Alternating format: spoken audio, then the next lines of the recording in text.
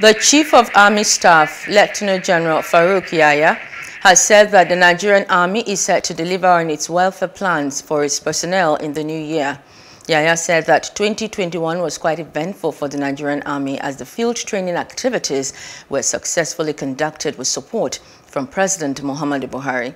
He maintained that the current effort at providing decent accommodation and other social amenities to the personnel in the new year is one of the Army's top priorities. Yahaya assured that the troops will be provided with adequate logistics in all operational areas. Hello, hope you enjoyed the news. Please do subscribe to our YouTube channel and don't forget to hit the notification button so you get notified about fresh news updates.